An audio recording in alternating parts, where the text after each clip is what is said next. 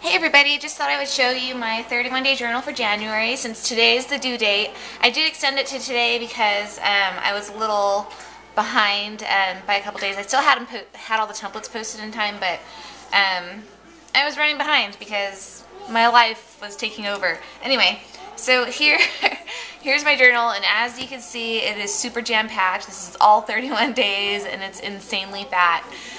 It's so fat that my rings are kind of buckling a little bit. So I've got a whole new technique for February, and in case you didn't know, we're going to continue the 31-day journal challenge. We're actually going to turn it into a 365 challenge. So we're going to do this all year long. Each month there's going to be new templates. So for February, let me show you real quick February's templates. So here's what the cover looks like for February, and we're going to do something a little bit different for February. The pages are all going to kind of coordinate as far as color scheme goes and overall design. So all your pages are going to kind of match in February, unlike January. January was more mixed media, and then next month we'll do something completely different again. So we'll see. Excited about that. It's super, super fun. I had so much fun putting this together. It was so easy. So I just want to show you real quick. I'm going to flip through it really quick because I know you guys have seen most of these. So I'm just going to flip through. I don't want to show you the same stuff over and over again.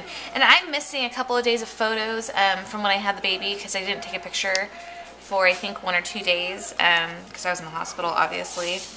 But I will just journal on those pages. And I'm missing some more days, but I did take photos on those days, so I just got to figure out where they are. I think they're on my husband's iPad.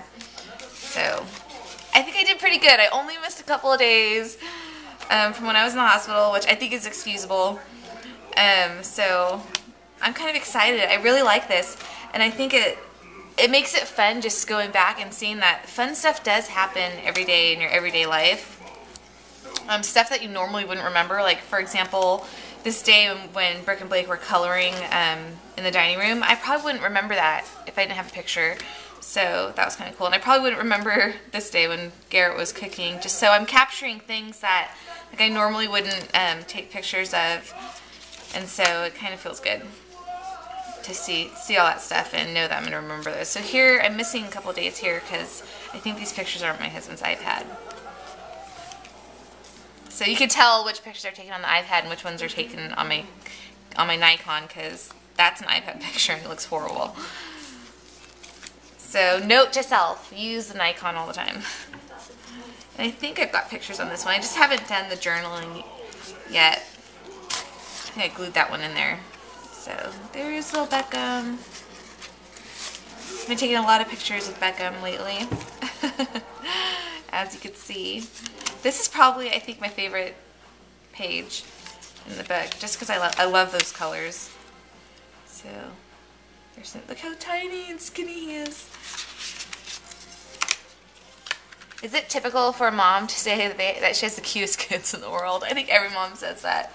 It may sound vain, but I love my kids. And then there's these pictures of Brooke. So I stuck just some like random pictures in there too. But I liked this one because I got some of Brooke's funny faces that she likes to make. So, and you don't have to use the pages in order. I mean, you don't have to use day 2 for day 2. I mixed and matched mine towards the end to kind of match the personality of the pictures a little bit. So you can do that.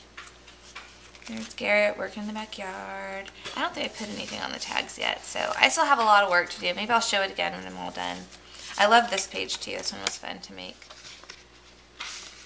And there's no picture on the insert yet. Or journaling. Here's a gardening day that we did. Well, the kids did. I just watched. So, and there's the day when Brooke was sick. So sad. She looked so pitiful. And so on this last page, there's this accordion insert. On the very last page, the whole idea was kind of to like write about your whole experience with the journal and everything. I haven't written anything yet, but I'm going to. And then to put your last picture that you took on the last day, which I don't have in there yet because I need to print some more pictures. So that is my January journal, and see the last page like barely wants to close over because it's so jam-packed. And I haven't even put hardly any embellishments in here. So I have a new binding technique that I'm going to use for my February journal that hopefully I'll get to share in a video today.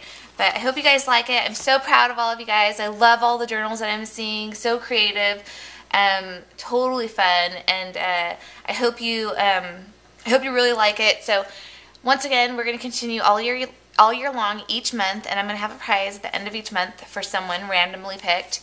And you don't have to use the digital templates that I designed. You don't have to use them. You can use as few or as many as you want, or you could use completely all your own stuff. So just decide what you want to do and have fun. Thanks, guys.